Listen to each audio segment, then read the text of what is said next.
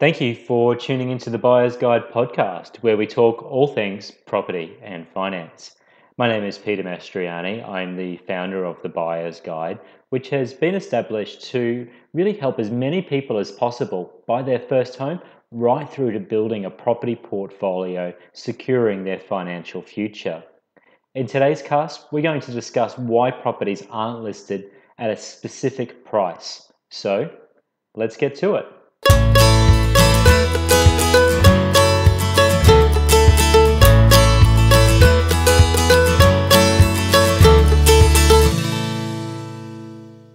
When you commence your search, you quickly realize that getting a clear-cut price will be next to impossible.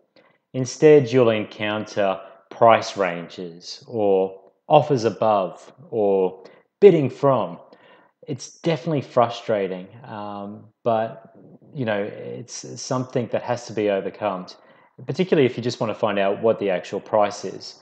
Price ranges or guidelines have been used by agents for a considerable period of time now, and they are used so agents can create some sense of urgency or scarcity.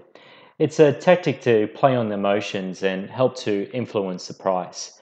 Having a lot of people at an open house who are expressing interest increases that sense of competition as well. Not having a set price plays on all of those factors, and the guideline is merely a guideline. The agent is likely to know the market, but the vendor usually has a heightened sense of what the property is actually worth because of their own emotional attachment.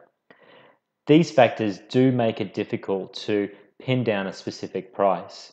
Now, it can definitely be argued that these kind of statements are misleading or that they're false advertising, but look, it's standard practice. No one wants to show their full hand. The only way to know a price is to have really done your research. Get to know your market. Go to auctions, visit open houses, know your competition. It's pretty weird. You end up seeing the same people each Saturday.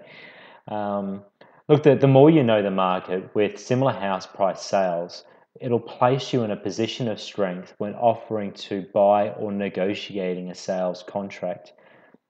Some believe it takes over 100 open houses in terms of your attendance to actually have a true appreciation of what is a fair market value for a property. Another method, though, although not foolproof, is to use the guideline prices on property search engines. Now, no matter the listing, the agent will be required to submit a price in order for the property to become searchable within the listings. For example, you can get a guesstimate by looking within the price range, which is, say, hypothetically 450,000 to 500,000 within a specified location. You find a property that you like, and then you reset the price range to 450 to 475. Does the property still come up in the search? If so, keep tweaking to see what results you can get. It's not 100% accurate, but like I said, it can give you a reasonable indication of what the price has been set at. The property market over time fluctuates like the weather. Sometimes it's boiling hot, other times it can be freezing, and most of the time it's somewhere in between.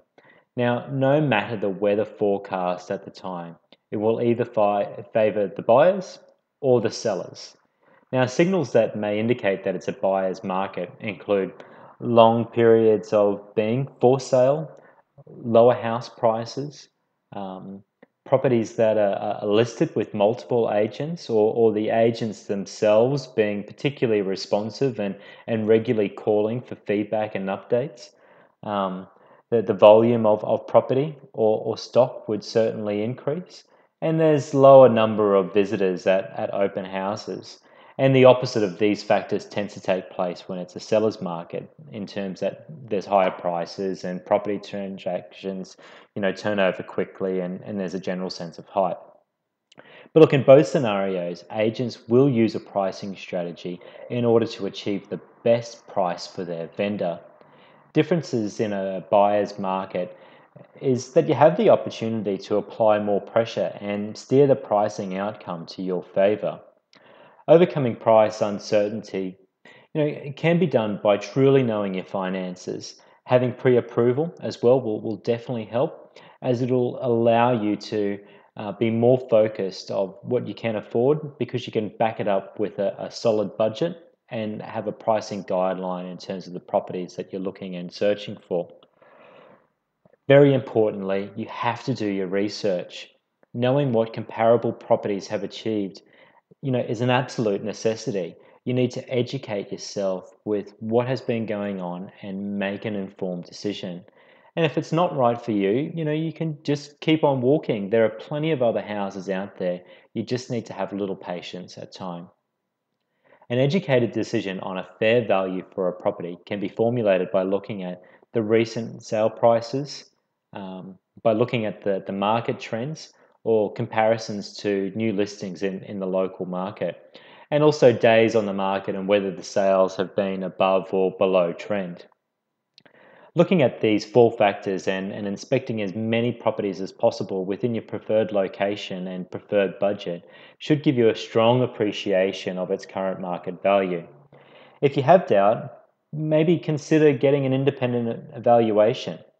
Your solicitor can advise you on making this a contractual clause in terms of the sale of the property being subject to valuation, which, could really be a great negotiation tool. The true price of a property is what someone is actually prepared to pay for it at that point in time. Uncertainty is always likely to be a factor. The best outcome is to be happy with the end result you achieve. So happy hunting. And be sure to keep an eye out for our regular webinars, one of which is that we show you in detail how to do property research quickly, effectively, using free online resources.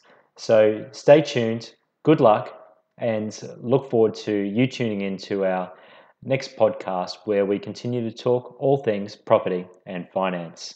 Bye bye.